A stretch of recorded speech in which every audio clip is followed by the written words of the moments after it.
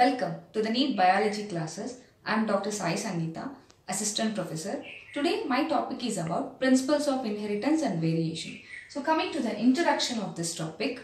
So the elephant will give a baby elephant. A mango seed will give rise to a mango tree. Which means what are the characters is inherited from one generation to the another generation. That means nothing but what are the futures we got from our parents to the offsprings is nothing but inheritance or hereditary. The branch of the biology which deals with the study of inheritance, hereditary or variation. Together we call it as genetics. William Beatson is the person who coined the term genetics. And the contents of this topic is about hereditary and variation. Hereditary will denote about what are the characters we inherited from our parents to the offsprings.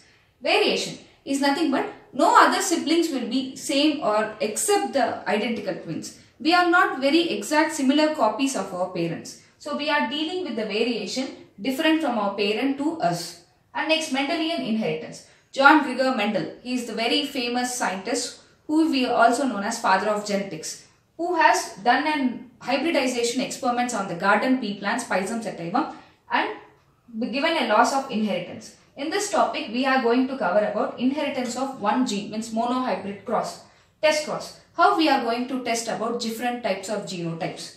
And next, loss of inheritance. Based on his monohybrid cross, he proposed certain loss of inheritance. Next, deviation from the Mendelism. So, co-dominance and incomplete dominance will not come under the Mendelism. We are going to discuss about those things in this deviation from Mendelism. Next, inheritance of two genes, nothing but dihybrid cross. Two contrasting characters has been crossed to identify whether the influence is there or not. And next, chromosomal theory of inheritance. Combining with the genes and the chromosomes together, they proposed a theory called chromosomal theory of inheritance. Next, sex determination. What are the genes chromosomes are responsible for determining the sex? Means nothing but male or female is nothing but sex determination. Pleiotropy is nothing but single gene is responsible for many phenotypical changes. We are going to see in pleiotropy. Next, polygenic inheritance. A continuous variation is seen in the different combinations of the genes can be seen in polygenic inheritance.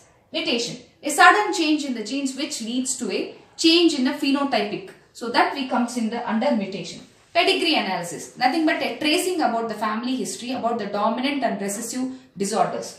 Next, genetic disorders. In the genetic disorders, if it is due to mutation, we call it as Mendelian disorders. If it is due to abnormal number of the chromosomes, we call it as Mendelian chromosomal disorders. Finally, we are concluding the topic with genetic terminology. There are different terminology we use in the genetics. For example, genotype, phenotype, homozygous, heterozygous, etc. etc.